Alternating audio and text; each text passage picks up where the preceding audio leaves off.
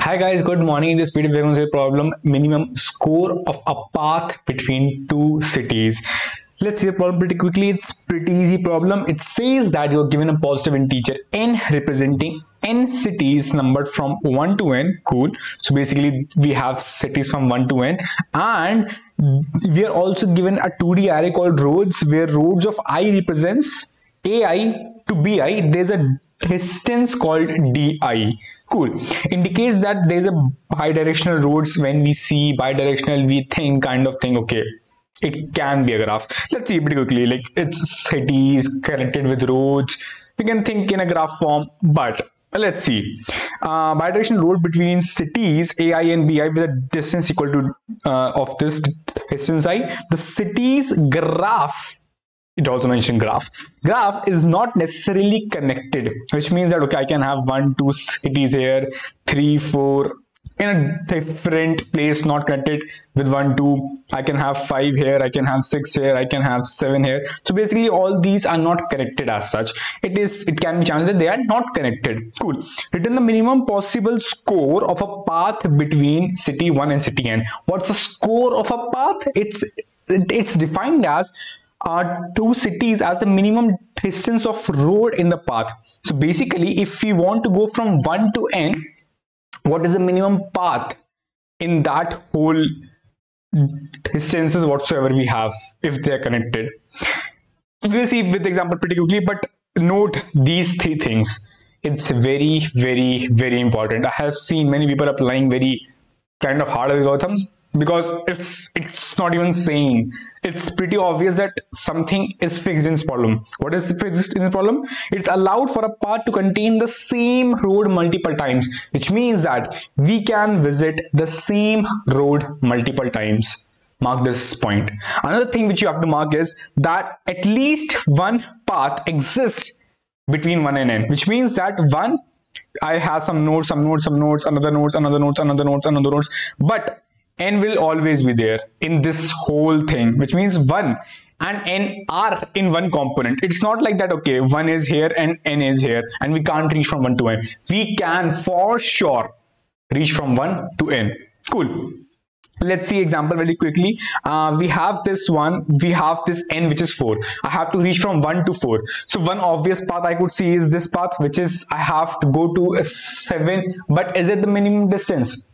Maybe, maybe not. Let's see another path. Another path is that, okay, I reach from 1 to 2 and then to 4, which means I have 9 5, and the minimum out of 9 5 is 5. So here the minimum path is 5, which is for sure less than 7, so it is not. Another path which I can easily see is, okay, I can go to 1 2 6, and it's also said that I can visit the same path as many times as I want. So I can also come back and go to 4, which means I have 9 6 5. Minimum is still 5, so it's of no worry that, okay, my answer is 5, which is the output. Let's see another example pretty quickly. We have 1, I need to reach to 4. One obvious option is I can go from 1 to this, which is minimum path is 4. Cool. What if I just go here and I just come back? Let's remove this hole. I just go at 2, I just come back and then go at my 4. What will happen? My minimum path will now come as 2. You saw one thing what happened right here. I purposely, like, I knew that, okay, my 4 was here, which was, if I would just want to go to 4, then I would have opted for this path. But then I knew one thing. See why I'm going at the right side, why I'm going at 2, because in the back of my mind I know I can get an edge 2 from this 2, which means that, okay, I can just go from, I'm just going to this node 2 only because to get this minimum value as 2, because I ultimately know if I get this minimum value of 2, which is this 2, I can easily, like, it will not matter to me, so I'm just moving towards the minimum node and then moving back from there to get to my final node, which is node n. That is the whole intention of this problem, that I just start from a node and try to go to a minimum node, so that when I will come back, I'll just come back to the last node, which is n. Which means that if I had the start one which is 1 and the last node which is 10, let's say, and let's say minimum distance edge was right here, or maybe anywhere in the graph. So my ultimate aim is to go and get that minimum distance, so that no matter wherever I go, it will always, because it's a minimum in whole of this particular graph, it's minimum in whole of this graph. When I say graph, I mean the component, because we earlier saw that we can have many components, right? And we also know that 1 and n are connected, so it is one component where 1 and n are connected. I'm only concerned about that component where 1 and n are connected. I don't give a f about other components. Cool, let's see. We had this one, we had this n. I'll just go and find, okay, what's the minimum node, minimum edge node in that particular whole graph. I'll just go and quickly visit that node first. So because I got the minimum value from there, then I'll just come back and try to go to my final node, which is node n. And thus, ultimately, I was able to get this minimum distance node out of this whole graph. And that would be my minimum possible answer. You saw what we did. We just went down greedily to the minimum value. And that is the whole intuition, that I just go to the minimum distance edge. Now it's very obvious that, okay, Aryan, we have one component, we just need to find minimum distance edge in that particular whole component. When I say component, I actually mean a graph, because see, a graph can have multiple components, and we for sure know that the component, one component which we are concerned about, is only the one having both nodes 1 and n.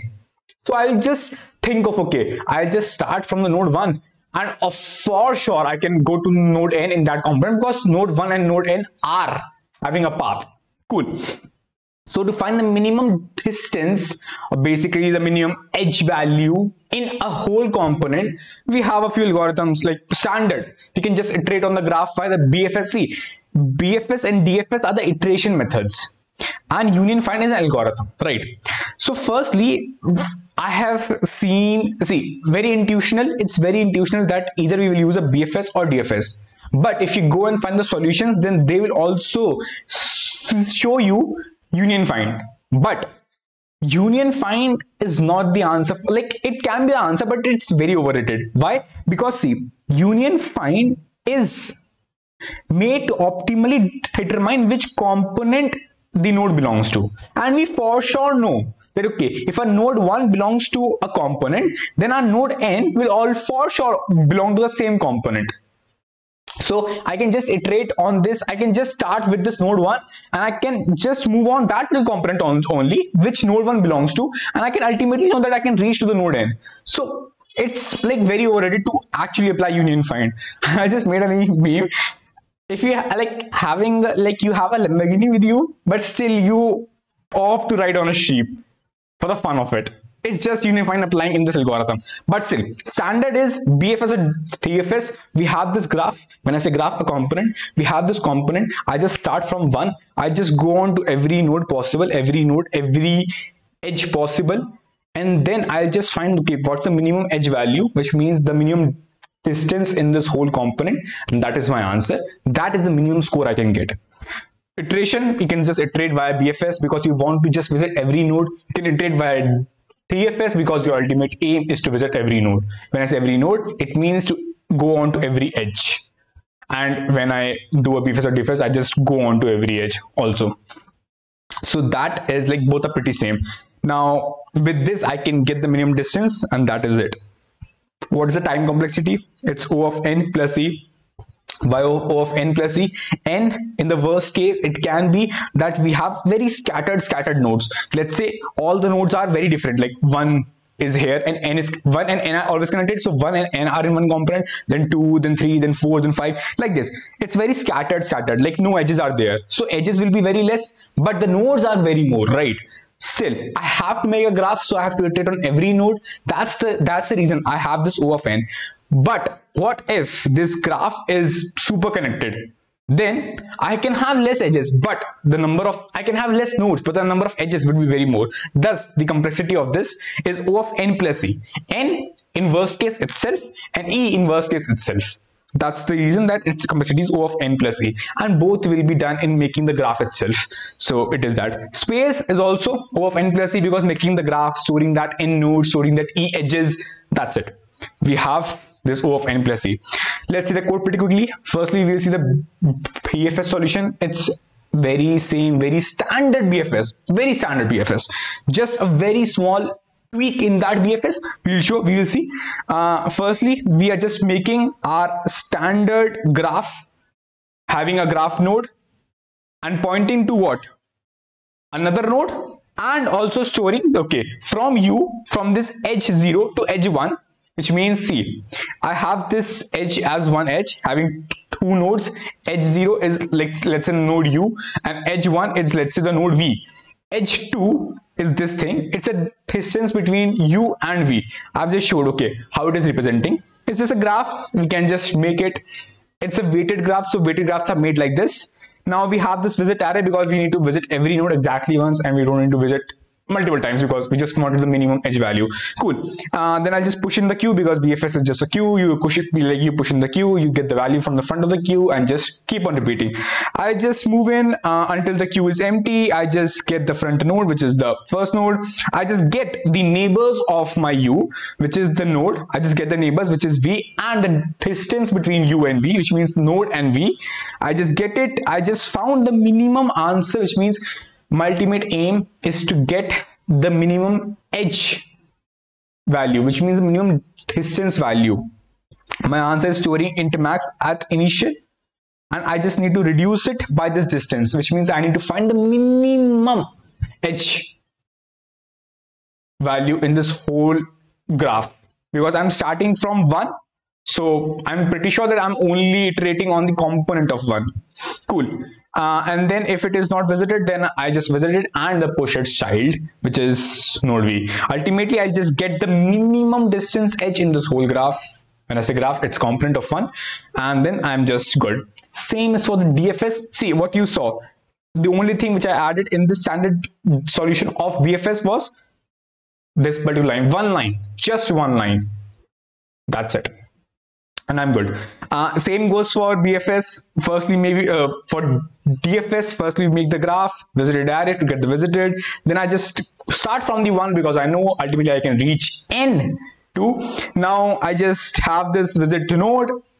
It's just saying, okay, it's visited, so that we don't have to visit it again and again. I just go on to its neighbors, just same line. Answer is minimum of answer and DFS, and as we are going on to its child, and a DFS brings the information of childs, so I'm just getting this, okay, answer is minimum of answer, comma, whatsoever my child brings information to me, and ultimately I just return the answer. Although it will not matter because we have got the answer so far, because we are just doing the minimum of answer every time. So that is it. That it was a pretty standard DFS solution. I hope that you got the intuition why we did it, why union find. Like you can do union find, but it's a big, like you have to write big, you have to apply everything, and I don't think it's recommended in this problem. Even the part of you thinking that a union find should be applied, it should not come at the first place, because it's not intuitional, because the problem statement itself says that when an n are connected and all that stuff. So if it not had been there, then I might have considered applying it or anything like that, but not. So yeah, I hope that you guys got the intuition of everything, and yes, if you liked it, do it the right button, and see you in the next one. Then goodbye, take care.